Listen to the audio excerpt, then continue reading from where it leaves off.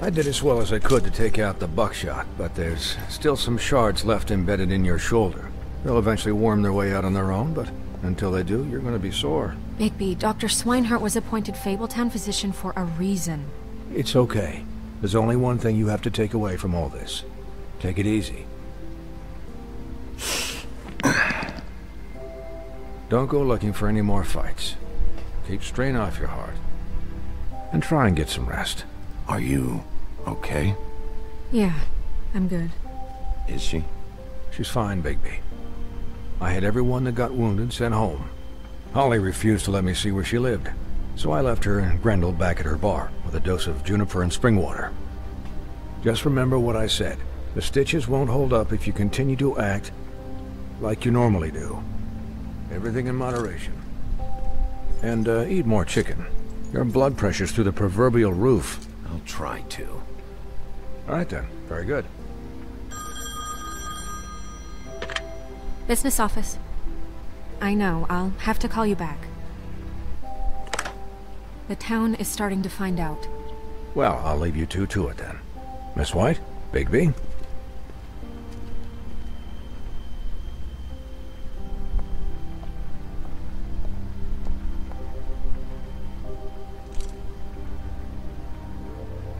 So, to recap... Crane watched me through the magic mirror uncover his room at the Open Arms, and then he smashed it so we couldn't use it ourselves to go after him. And we know this because Bufkin was drinking in the rafters. That about cover it? And once he puts all the pieces back together, it'll be easy to catch Crane. So, I guess that's the plan, currently. But I don't know. There's no other leads. This is it. Just wait for the mirror. Yeah. Really? What the hell is going on? I don't know what the Tweedles get out of this. I don't know if Crane sent them. I don't know if... I mean, this is gonna sound crazy, but do you really think Crane did it? Everything points to him. I get it, but do you really think he killed those women? I'm as confused as you are, to be honest. I don't know. It just doesn't make sense. Yeah. He was a conniver, a coward, a liar. And I'll always hate him for that. And I'll hate him for how he held me in his thoughts. But murdering prostitutes? Ow! Everything okay over there? Yes, Miss White. Just cut myself on a piece of the glass. Nothing to worry about. Thanks for tonight, by the way. That could have gone really terribly. I mean, even worse than it did. I just feel bad for Holly, really. Yeah. Time heals everything eventually. At least, I hope so, for her sake. Can I, ask you a question? It's kind of personal. And I don't want to offend you, but Go after ahead. tonight... Sure. It's just... when stuff hits the fan, like it did tonight, it feels like before we came to the city. It feels kind of like home. And I've heard it said that maybe in some tiny little bottled up way deep inside, you kind of enjoy it when things go wrong.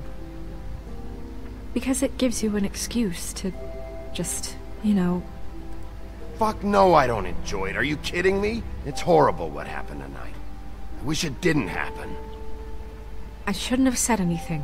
Forget that I did. Come on. Guys? We have a problem. What is it? I can't finish the mirror. It's missing a piece. Really now? What do you mean, missing a piece? Yes, it's, Crane must have taken a shard with him. Oh, I can't believe this. I saw Crane pick something up after he smashed it. I'm sorry, I didn't realize what it was until now. Well, the mirror can't work unless it's whole. Well, that's not entirely true. Or what, Buffkin? What? We sit around and wait until it mends itself? We have no idea how long that will take. We're just gonna have to do this the hard way. Yeah. I'm just saying, waiting is an option. No. We can't depend on the mirror. What exactly is the hard way? We'll look through his things, his desk, everything. He had to have left something that tells us where he's going. He's a neat freak, but he was never that smart. Smart enough to take a piece of the mirror. We can still solve this ourselves. I know Never mind that. Come help me look. Okay.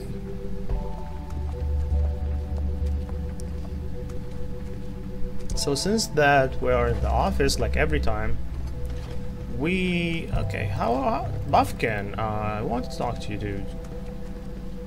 Hi, Mr. Bigby. I can still help you catch Crane, you know. Oh, yeah? Yes. How? I saw him jump on the telephone before he left.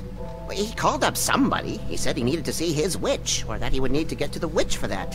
Whoever that is. His witch? Yes, it sounded like the one he got his snow glamours from.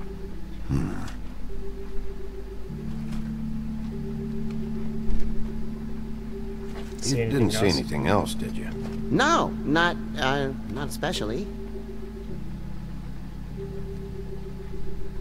It's Look, not your fault. the whole mirror thing, it's not your fault, all right? You mean it? Yeah.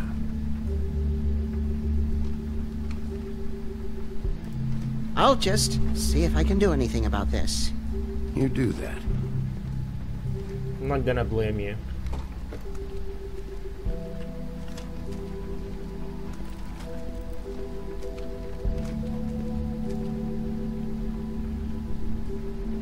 Can I go back?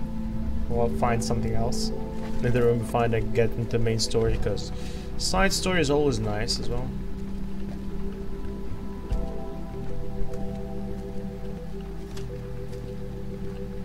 That's the Book of Fables that I can't use anymore.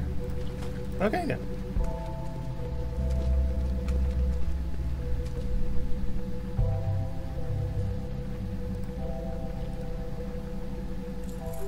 What is it? 07. It's the key to his room at the Open Arms. You still haven't told me what was in there. I want to know. I need to know. A lot of blood and flowers. I keep thinking back. I keep replaying moments in my head. Interactions with him when he'd catch me in the elevator or bump into me outside. There's only so much you can repress, you know? Don't worry, Snow. We'll get him. Come on, let's keep looking.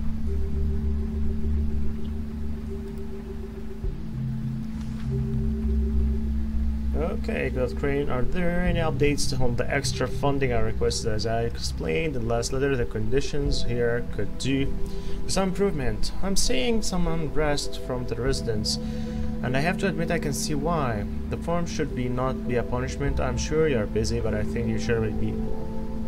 This should be made a priority. Best Waylon Smith.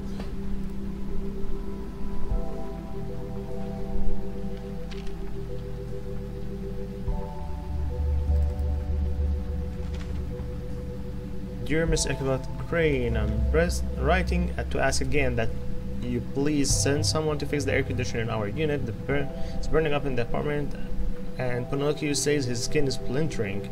I don't know what that means, but I assume it's something gross, and I'd really like if you fix the air like we asked you 3 months ago. At the very least, provide us a fan meantime. Sincerely, Boy Blue. Who's Boy Blue? Don't remember anybody in the Fables as Boy Blue. Mr. Crane, you said you'd pay to have the plaster redone in my building after the last incident in 204. It's falling off the fucking walls. Please fix it. I can't rent out that room as it is, and I have already been waiting for days. Not to mention you already promised me you would send someone to fix the big crack in the glass on the front door. Well, guess what? It's worse now. Get your shit together, Mr. Toad. Did Crane ever do any work? Only when Cole was around. Who's Cole? Anyway, drawer.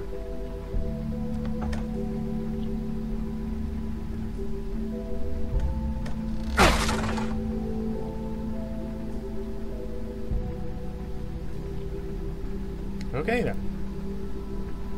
What's in the book? The There's ring a of some... page here that was torn out. Oh, yeah? Buffkin, do you know what was here?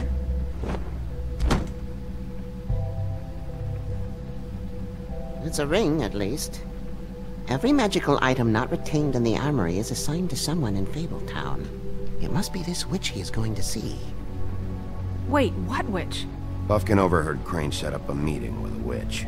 Well, yes, it sounded like the one he got his, glamours from. It must be about this ring. Why not mention this before? No one asked me. Buffkin! And I'm hungover. I'm sorry. He set the meeting at 2 a.m. tonight. What's going on? Is the mirror fixed yet? Bluebeard, this isn't the time. Is the mirror fixed or isn't it? You called me I called just to see if you knew where Crane could be, and that was it, okay? And I'm sorry I said anything more than that. Well, you did, and I know. The cat's out of the bag. So, can we find the dull pervert or not? No, it can't be fixed. It's missing a piece. This is none of Bluebeard's business, Bigby. None of my business? Crane's the murderer. He escaped. It seems he spoiled your every attempt at locating him. And now it's none of my business? We don't know if he's the murderer. Oh, please. Of course he is. Look, this just isn't the time. He took a piece of the mirror, so we can't use it. The only thing we know is that Crane's going to see a witch at 2 o'clock. AM or PM? AM. Listen, Bluebeard, you're not a part of this. I don't think you're in any position to turn away help. What do you know about Crane anyway? That he has the stones to kill prostitutes like any common sex-frightened serial killer and not face a real challenge. Look, we know that Crane is going to see a witch, and it's to acquire a magic ring. What's the ring? We don't know what it does or who it's assigned to since Crane tore its page out of the book. This farce was your ridiculous idea for a plan. I mean, who put you in charge in the first place? Fixing the mirror was the most logical You're thing. a secretary! He's the sheriff! And none of you were chosen to run this office! Who elected you to make these decisions? Nobody, but that Who doesn't... elected her to spend my money? Well, I've been doing that unofficially for years now. Unofficially is not officially. Snow can obviously handle this, so let's drop it. Well then, excuse me for having the Commonwealth in mind.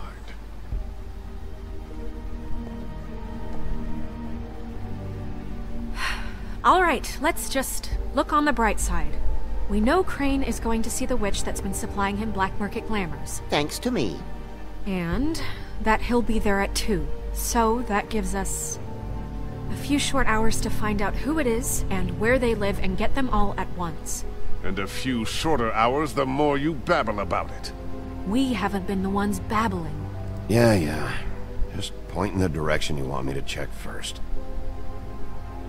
Since Lily used the glamours, she'd have known who the witch was. And I don't think Holly's burned her things yet. It would probably have the address or a phone number or something. And Bigby is free to go there if he likes. But I think the question you should be asking is just what do the two Tweedles know about this? It doesn't matter what they know. After tonight, they'd never go to their office. They're not smart enough to try and go anywhere The else. Trip Trap is the better option to track the witch down. That has to be our focus. I don't really care what you two do. I'm going to his apartment. What? You can't just go up there. And why the hell not? We already looked for the key, remember? I don't know where it is. Then I'll pick the blasted lock! I've wasted enough time waiting for the mirror to find him. I won't waste any more. You just can't go up there alone, all right? I've no interest in nicking his drapes, my dear, if that's what concerns you. What concerns me is you traipsing through possible evidence. Oh, now it's evidence. Bluebeard, you're not going anywhere. Exactly. Really now? And what? You gonna stand here and babysit me? While the rest of your leads evaporate into mist? We have to find the witch, Bluebeard, since that's where he's going. Or the sniveling weasel chickened out. Never went anywhere. And is upstairs right now in his pitiful penthouse, crafting a fort out of couch cushions. Look, this is how a smart person would do it. So this is how we're going to do it. Wherever you go, I'll go to the other. I don't like you going anywhere unsupervised. He's up to something. I don't know what it is, but we don't have the time to really worry about it now. Where are you gonna go, Bigby? Oh, crap. Oh, crap. I hate the choices. So you leave Crane alone, and we'll leave you alone. I'd love to join you, but there's some business I need to attend to. No, I'm better off dealing with things alone. I don't need sympathy and I don't need charity.